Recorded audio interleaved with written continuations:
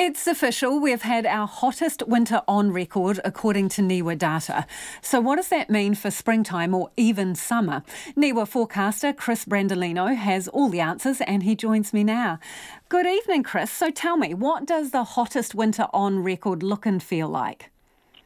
Kia ora, Lisa. Look, it feels like something that's remarkable. I mean, you know, we can throw numbers at you. Numbers will certainly paint a picture, but let's add some context. So, yeah, warmest winter on record.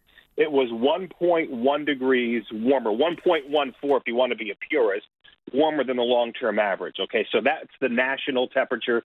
We use a seven-station anomaly or seven-station series to kind of describe Aotearoa's temperature as a whole for the country. So, well, what does that mean? Well, think about this. 7 out of the 10 warmest winters, that's 7 out of the 10 warmest winters have occurred since the year 2000, okay? And I'll throw this at you. There were about 70, maybe just a touch over 70 locations across New Zealand, north to south, that either had a warmest winter on record or a near warmest winter on record. Guess how many locations had a coldest winter on record or a near coldest winter on record? Oh, let me say 3. 0. So that really puts in context how unusually warm it was, not just for certain locations, but from top to bottom, 70 locations, record or near record warmth. So, and you know, if you unless you timed your skiing holiday just right, you probably really saw that in the slopes, you know, the lack of snow. So what is happening here then, especially when you give us that figure of the time frame for the hottest winters on record? It's all happened in relatively short form. So are we talking global warming here? Oh, well, of course, that's always a part of the puzzle. But, you know, before the internet explodes and sends hate email or tweets, let's put this in, again, context here. Warm years, warm seasons, warm days have always happened, always will. You know, in terms of what happened this past winter, our ocean temperatures were unusually warm. And as an island nation, we basically are in lockstep with our ocean temperatures. If our ocean temperatures are warmer than usual, there's a really good chance our air temperatures are going to follow suit. Also, wind direction, very simple. When you boil things down, where's the air coming from? Is it predominantly coming from a cold place? Is it predominantly coming from a warm place? Had a lot of northeasterly winds this past winter. That's a pretty warm place. And you throw in a lot of high pressure and sunshine, and then you throw in the tailwind, climate change. Look, you know, grass will grow by itself. But if you throw on fertilizer, it grows more robustly, more quickly, more vigorously. So warm periods will happen by themselves. But when you take the same warm period that we just had, right, and if you were to place that 10 years from now, 5 years from now, 50 years from now, you're going to get a warmer result. Same natural conditions, but because the Earth is warming, you get a warmer result. Hey, we love numbers here on Checkpoint, so can you give us some of the highlights, some of the lowlights, and what was the worst place to be? Well, in terms of the winter season, yeah. I can tell you that, well, the most unusually warm place for the winter season as a whole, just glancing through my notes here, was down on the South Island. The location that had the warmest, most unusual daytime temperature was 3.1 degrees, and the warmest nighttime temperature, 2.3 degrees. So it's Farewell Spit. That was a location that had the most unusually warm temperature when you compare it to history, the long-term average.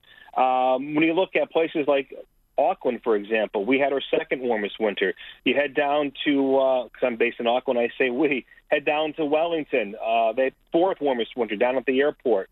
And a lot of places were dry. This is something that has our attention. So a lot of places in the South Island had a very dry winter, and the soils are unusually dry for the time of year. And that's something we're going to have to watch as we head into the spring season.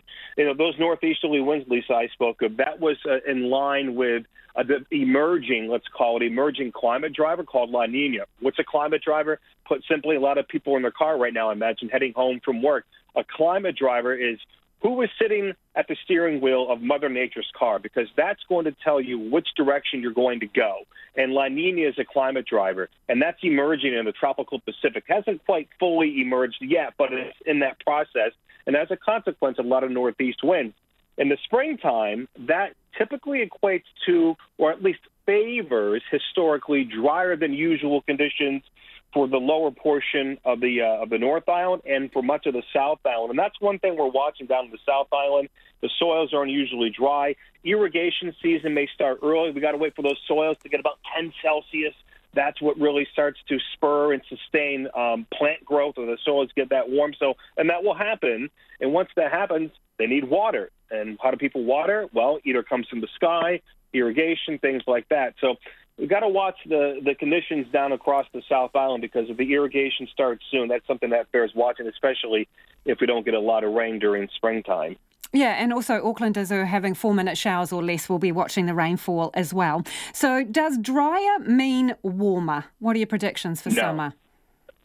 Well, it's a bit premature to go into summer, but I can tell you that with La Nina, I'll say it like this. When La Nina summers historically tend to be warm. Why? Our ocean temperatures tend to be warm. Our ocean temperatures, as I mentioned earlier, are running quite unusually warm around our coast, around our immediate coastline. And also, they are unusually warm out across the Tasman Sea. And during La Ninas, which I mentioned we're going toward, historically, those ocean temperatures are warm during spring, which is why we think with high confidence spring will be warmer.